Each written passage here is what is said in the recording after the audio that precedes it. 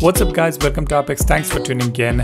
I just wanted to keep you guys posted about the all new update that we have received on Samsung Galaxy A52 as well as Samsung Galaxy Note 9. So let's check out the update that we have on Samsung Galaxy A52. As you can see, this update is about 1.1 GB, which has come in as a surprise because recently we have got the security update for June 2021 on this device, and now all of a sudden we have started receiving another update which is 1.1 GB, and surprisingly there is nothing mentioned on the changelog as well.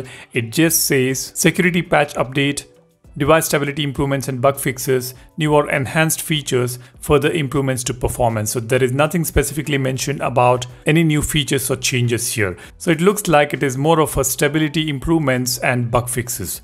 I did notice one particular change though. I could see 4:3 aspect ratio at 64 megapixels in photo section on the camera. So that was the only thing I could notice here. So if you have found anything new with this update, do let me know in the comment section below. That would definitely benefit the community. I have already installed this update on the phone and I could not really notice any new features with this update. So do leave a comment and let me know.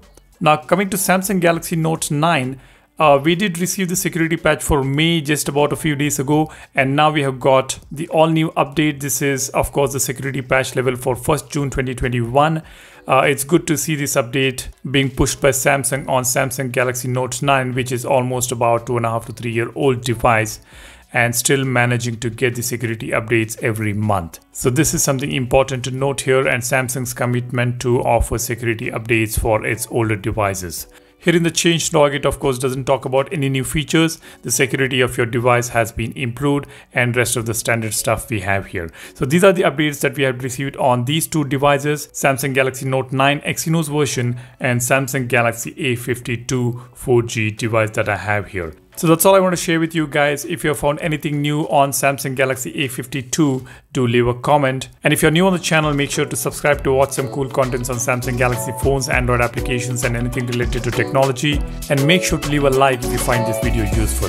That's about it. Thanks a lot for watching. You guys take care and stay safe. I will see you in the next one. Cheers. Bye-bye.